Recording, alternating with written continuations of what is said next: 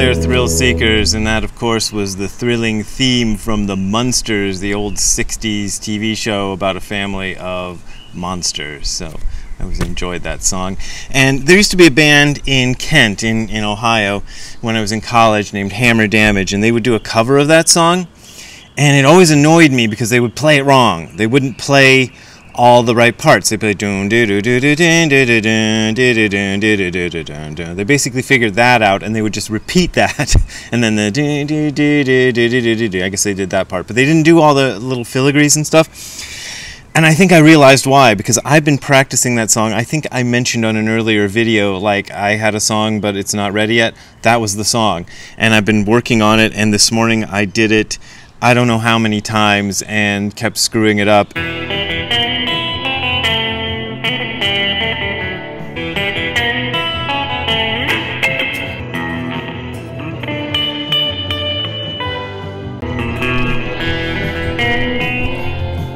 And I finally got that take that you heard, and it was close enough, so that's the one I'm going with. So there you go. The Munsters song is difficult.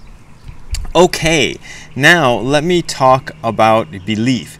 And I felt initially when I decided that this might be a good topic, I thought, well, I've done this topic so many times on this video channel, it must be just tedious to everybody. But then I had a look through my previous videos for the past year or so, or maybe more than a year, and I didn't see any on belief. And I was like, oh, I should have done one on belief. So now I will. So let me tell you the background to this story. This weekend was my first wedding anniversary, and I went with my wife down to a place called Oceanside, California, right? And all we knew about Oceanside was that it was an oceanside town, and that seemed kind of neat. We wanted, it's hot out here where we moved to, and we thought we'd go spend a day by the ocean and it'd be nice and cool. What we found out when we got there was that Oceanside is kind of a military town. I don't know exactly where the base is or what branch of the military the base is from. Maybe somebody can tell me. But there must be a military base down there because there's military people all over. And the first thing that clued us to that is that there were barbers all over the place. I'm like, why are there so many barbers in this town? This is really weird. You know, how many barbers does a town need? Turns out you need a lot if you're a military base. But anyhow, here's the deal. Okay, went to a used bookstore down there. I wish I could tell you the name. I've forgotten what the name was. But anyway, interestingly enough, there was a religion section, and there was a couple of interesting books in the religion section that must have been, I assume, cast off by military people. And one was this one called Jesus Wars, which is how 4 patriarchs, 3 queens, and 2 emperors decided what Christians would believe for the next 1,500 years. And here's another interesting one, What the Quran Really Says. Is kind of maybe a dangerous book in some places. And it's by Ibn Warraq. Now, I don't know if there's anybody who watches me who knows Arabic. I used to have a friend who had studied Arabic who told me that the name Ibn Warraq literally means something like I don't exist, so it's obviously a pseudonym. And I have seen this Ibn Warraq has written a number of books that are kind of critical of Islam from a scholarly standpoint. Not critical in the sense of necessarily being hateful of Islam, but critical in the sense of critical, what do they call it? Critical religious studies, in which you look at the texts very carefully and try to make some inferences about that. For example, about what historical circumstances surrounded the text, particularly in the case of Christianity, whether Jesus existed or not. And I believe this Ibn Warraq is the author of another book, which I used to have, which I don't have anymore, I don't know where it went, called Did Muhammad Exist? Because there's been several books called Did Jesus Exist, which I talked about on this video channel before. And I did a video a little while ago called Did Buddha Exist? And I found out that Doug's Dharma also did a video called Did Buddha Exist? And whereas my video about Did Buddha Exist got about 3,000 views, Doug's Dharma's video about Did Buddha Exist got 30,000 views. So what gives, people? Come on, watch my videos. Why are you watching Doug's Dharma instead? I mean, Doug's Dharma is fine, but come on. Anyway, so I haven't read these books. I just bought them yesterday. So I can't say much about the contents of the books. I read the first chapter of Jesus Wars, and I leafed through what the Quran says a little bit, read bits and pieces. So I'm not really familiar with the books, and I'm not going to do a review of them. But the theme of the books is very apparent from what little I've read of them, and that is belief. So, I mean, it even says it in the cover of this one, how 4 patriarchs, 3 queens, and 2 emperors decided what Christians would believe. And what the Quran says is, well, I guess the idea of the Quran is, as I understand it, that we should have literal belief in everything the Quran says, specifically the Arabic version. What I've heard is anything that's been translated to another language is not considered the legitimate Quran. You have to read the Quran in its original language, Arabic, because apparently God dictated it in Arabic. So you have to read it in the right language to get it right. And so these are about taking texts which religions define as being holy, and because they're holy, because they are either dictated by God or somehow overseen by God. I remember a Christian friend of mine years ago trying to explain to me her belief about how this worked, and it wasn't that God dictated the book or wrote the book, but God sort of sat up there supervising the Bible and making sure that we got the right Bible. So, you know, you had to trust that God figured out what to say. So the thing about this book that I got just from the intro, there's a bug on it, is that it became very important to understand what the Bible meant, because a lot of the stuff in the New Testament, even, well, before and after it was, what do they call it, canonized, it has a lot of passages that are ambiguous. What does he mention in here? In the beginning was the Word, and the Word was with God, and the Word was God. The same was in the beginning with God, and the Word became flesh and dwelt among us. The Word was made flesh. This is the author saying that. The first was actually from the Gospel of John, in case you didn't know. The Word was made flesh, God became man, but how does that Word relate to the man called Jesus? What does the letter of the Colossians mean when it proclaims that all the fullness of God lives in Christ in bodily form? So is Christ God? Is he a man? Is he God incarnate, like God just incarnates on earth, sort of like Krishna? The Hindu myth is that God incarnates on earth, and Krishna and Rama and several other people were them, including Buddha in some versions of Hinduism. Was God incarnated in the flesh, and so fully God and not a person at all? Or is, in some interpretations of the Bible, Jesus is just a person until the baptism happens, and then God descends upon him and enters him and stays with him until he's up on the cross dying, and then he leaves, God leaves, and poor Jesus is there stuck on the cross having to deal with what God did to him. They're very, and there's various other variations, right? So the importance is what you believe.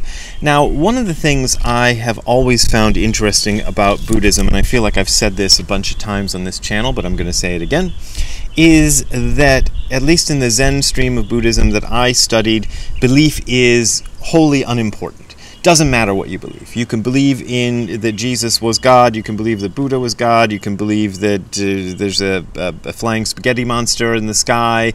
You can believe in UFOs. You can believe in whatever you want. It doesn't matter. The belief is unimportant.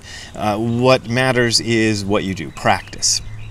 And that is the crucial thing.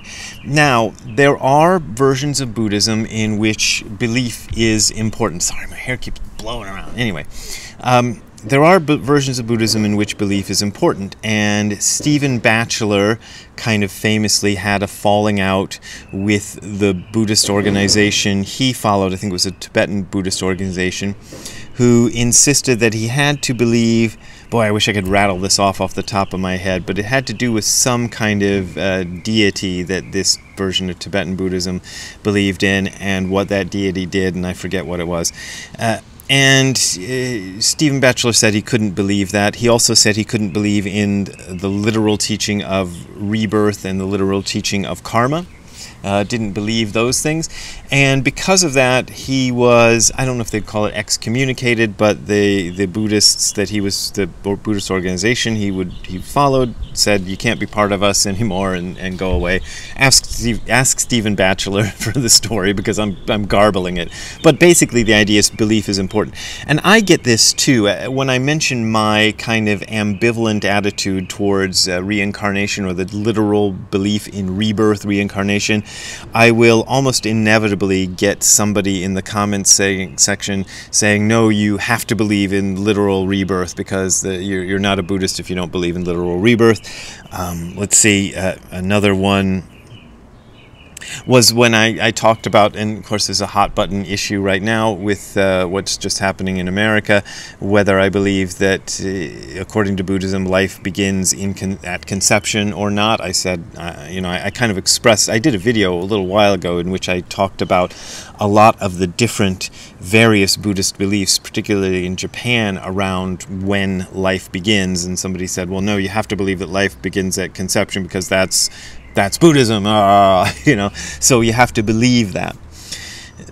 But the version of Buddhism that I practice and study doesn't have anything to do with belief, and perhaps the best place to find this is in the Heart Sutra, and this is the San Francisco Zen Center chant book, which I bought at the San Francisco Zen Center for $10 at some point, and it contains the Heart Sutra, and the version they use is the one which was sort of approved by the Soto Shu of Japan as their official English translation.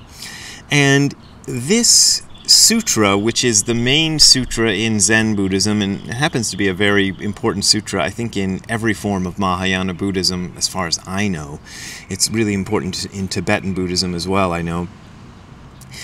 Is like, I've often said this, it's like if you found a secret passage in the Bible that said, no God, no Savior, no salvation, no resurrection. It's taking the core beliefs of Buddhism and denying them. And here is one example. There is neither ignorance nor extinction of ignorance, neither old age and death nor extinction of old age and death, no suffering, no cause, no cessation, no path, no knowledge, and no attainment.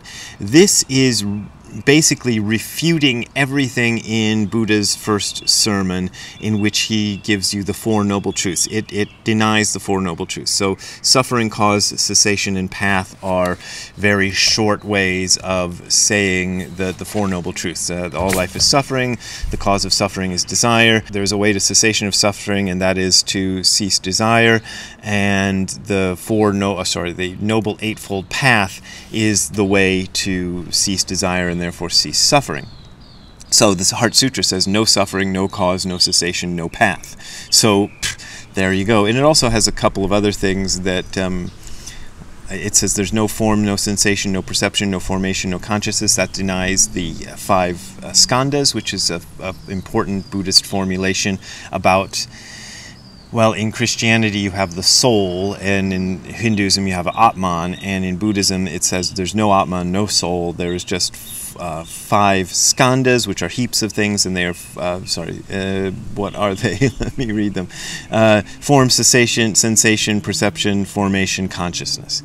So that's that, and there's some more in there, but that kind of gives you the idea. So it's telling you that whatever you believe, no matter what it is, even if it's the right thing, the very action of believing in something is a hindrance to understanding the truth, because believing in something means you see things through a certain lens, and then everything is compared to the belief that you have, and kind of judged against that, whether it's true or not. So if it fits the belief, then it must be true, and if it doesn't, it doesn't. Nishijima Roshi used to say, I believe in the universe, and the universe is God. I believe in reality. So his idea was that he only believed in things that were true right at this moment. Dogen was the same. He often says things in which he says the same message, in which he says, even if you believe exactly the right things, the very fact of belief itself gets in the way of true reality, of understanding true reality, of experiencing reality just as it is. Belief gets in the way. So I think that's really interesting, and that may be the reason that Buddhism was the thing for me. The reason that I decided that Buddhism was the thing I wanted to pursue was because I was looking for something to believe in, just like the Ramones. I'm looking for something to believe in. Remember that song? Anyway, if you're a Ramones fan, you might remember that. But so I was looking for something to believe in, and I couldn't believe in any of the religions that were presented to me. I couldn't believe that there was a literal flood that soaked the earth and killed the dinosaurs, except for the ones that were on Noah's Ark, for example. I couldn't believe that Jesus Christ resurrected based on what the Bible said, because the Bible was written a long time ago by people I don't have any way of verifying, so I couldn't believe in that.